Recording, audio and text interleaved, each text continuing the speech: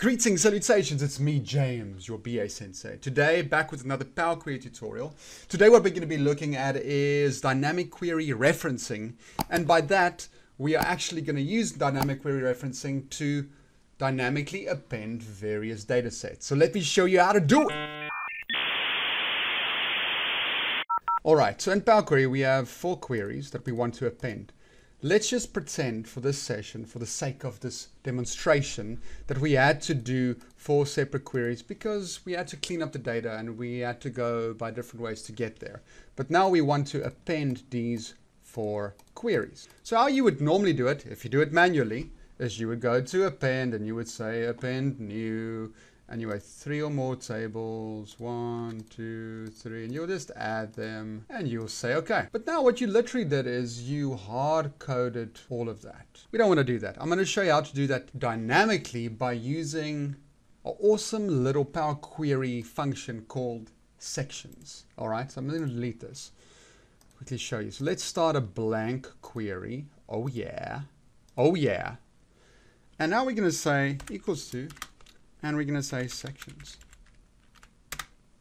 So what this gives us, it gives us a record.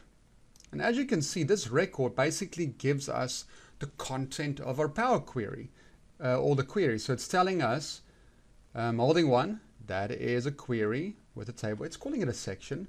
And you can see query 1, which is the query we're looking at, is record.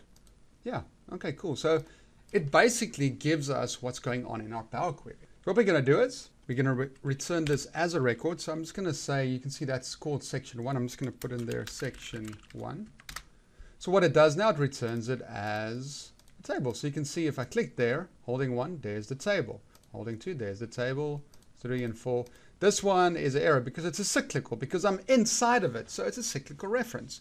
We're going to get to that later. All right. So now, if I want to do anything with this, I need to convert this to a table. Record to table. I'm going to transform this record into a table. So now we actually have it transformed into a table. Right. What I want to do is, you can see I have a little pattern here. My pattern is I have text starting with holding. All right. So what I can do is I can say filter out. Let's say text filters, anything that begins with holding. All right. Okay. I used all lowercase letters, but it's all proper case. But what I'm going to do is, just to make sure, I'm just going to say, just to take the case sensitivity off, I'm going to say comparer ignore case. Cool. So now we've ignored the case essentially. And now all I do is, I just expand this. Whoop.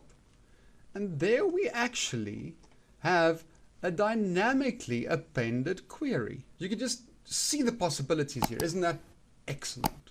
Well, I hope this helped you and helped you think of other solutions. It really helped me. BA Sensei out.